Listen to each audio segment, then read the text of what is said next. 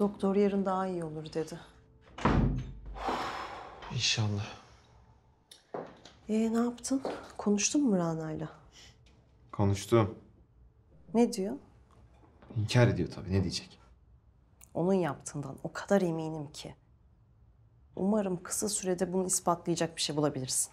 Vallahi peşini bırakmayacağım abla. Eğer onun yaptığı ortaya çıkarsa...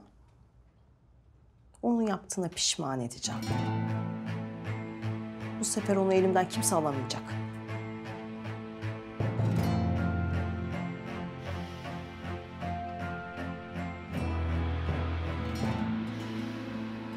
O anı görmeliydin Mahir. Yaşadığı şoku sana anlatamam. Her şey tam istediğim gibi oldu. Ay daha sabah masada diyordu ki... ay benim oğlum şirketteyken bizim işlerimiz tıkır tıkır gider. Aldı cevabı. Tabii hesap etmediği başka bir şey daha var.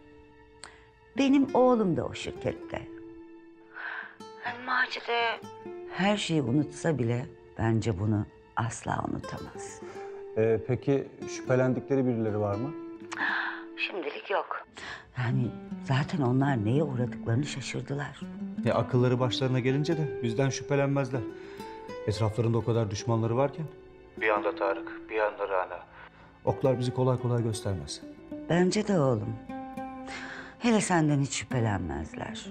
Yani o kadar güveniyorlar ki sana. Akıllarına bile gelmezsin. Şimdi onlar böyle diğer düşmanlarıyla oyalanıp dursunlar.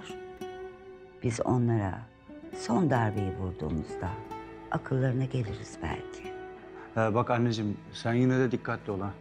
Özellikle de benimle konuşurken. Ay, oğlum da beni merak edermiş. Canım oğlum benim. O kadar özledim ki seni.